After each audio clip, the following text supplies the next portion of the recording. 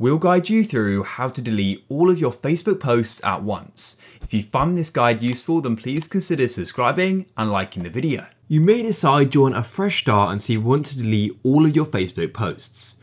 To go and do this, we need to head to our Facebook settings. So first of all, if you're on the Facebook app, we need to go to the menu page. For me, the menu button's in the bottom right. Scroll down the menu page and look for the settings and privacy section and go and click on it. To get to settings on a computer, you click on your profile picture and you'll then see the option for settings. In your settings, scroll down and locate activity log.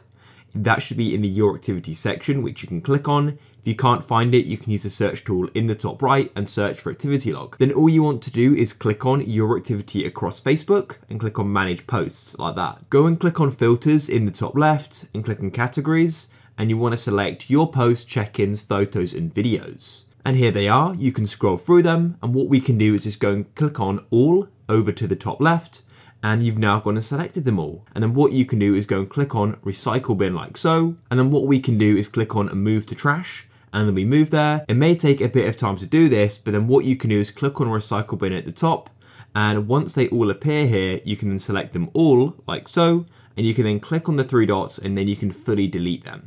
It's that simple.